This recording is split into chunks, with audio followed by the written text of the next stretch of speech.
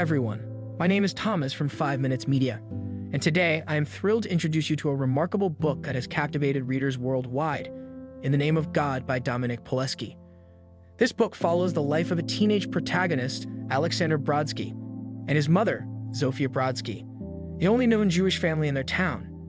Set during the historically crucial years 1967 to 1969 in a small, isolated town in Eastern Europe, this book paints a vivid picture of life under a communist, totalitarian police state where lies become the truth, and they face discrimination, anti-Semitism, and abject poverty.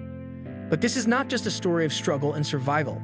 It's a story of resilience, of hope against all odds, and of the human spirit's indomitable will to seek justice and freedom.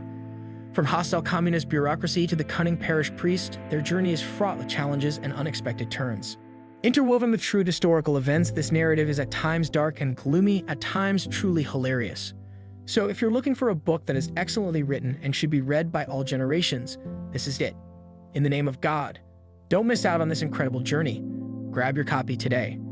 Remember, every page turn is a step into the extraordinary world that Dominik Poleski has masterfully created. Happy reading. Once again, my name is Thomas from 5 Minutes Media. Thank you for watching our book for today, and see you next time.